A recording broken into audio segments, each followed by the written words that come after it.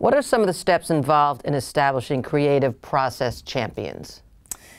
So creative process champions, one of the things that we know from our research is that different people will solve creative problems differently. So if you think about the whole brain model, you'll see that each one of these 4 perspectives in our model will approach and use tools that really sync up with their thinking in a more appropriate way.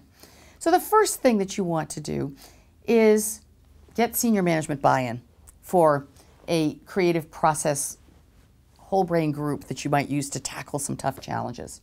Next, identify people who might be interested in doing this. And then administer an assessment. Use the HBDI to sort of say, what are their thinking preferences? And do an audit of what skills do they have? What tools do they already know? And what training might we bring to bear that would help them actually expand that toolkit? Next, what you want to do is make sure that their direct manager is willing to let them participate in a project like this. And you also want to make sure that once you have a big problem that you want this group to come together for, that you pull together a whole brain team of thinkers to tackle the problem.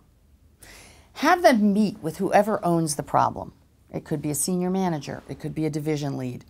Have them sit down and really understand what is the problem at hand. And then let them pick who's going to lead the team. Maybe it's the problem owner, maybe it's somebody else, but let them manage it.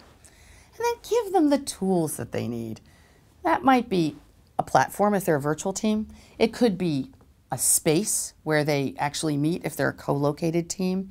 And it's time and protection so that they can actually get the work done.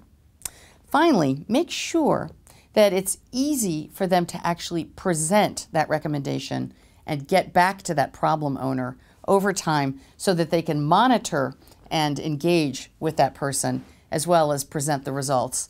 And don't forget to reward their efforts.